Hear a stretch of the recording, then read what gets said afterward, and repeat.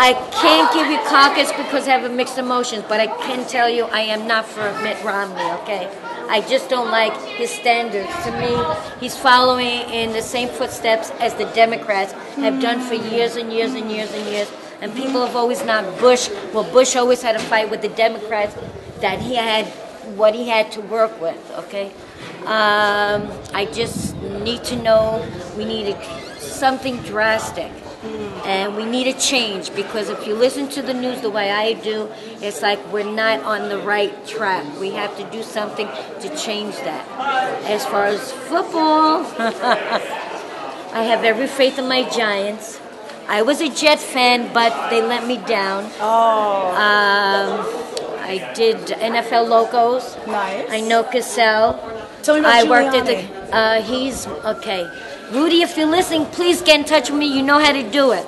It's my mom's. You ready for this? You're gonna be waiting. It's my mom's stepmother's nephew. His aunt raised my mom. My mom's real mother is a D'Alessandro, and she's related to Pelosi, and I want to choke her. So if Mitt's not your person, who did you cast your ballot for today? I can't tell you. It's a secret? Yeah. But do you think I there's have mixed somebody... emotions.